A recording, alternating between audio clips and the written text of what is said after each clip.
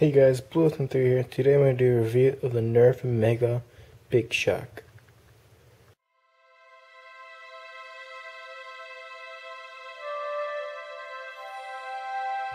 The Nerf Mega BigShock was released last year with a new series that Nerf has released, the Mega series. It's a series which blasters are actually a lot larger than regular, and they shoot these large streamlines. The Mega BigShock is essentially the bigger version of the Nerf Jolt. So yeah, it uses the same system of firing.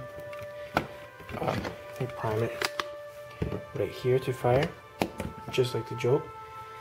And yeah, it's a big gun compared to that. Look at that.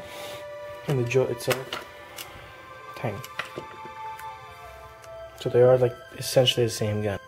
So since I know you guys want to see this gun fire, that's what I'm going to do right now. Let's do this. So I'm going to shoot at that trash can over there. As you can see, it has like a little aiming thing right there. Let's do it. It's a very loud gun because it needs to be very strong to shoot these. Look at that. The dart's almost as big as the Jolt. It's crazy. So thank you guys for watching. Hope you enjoyed.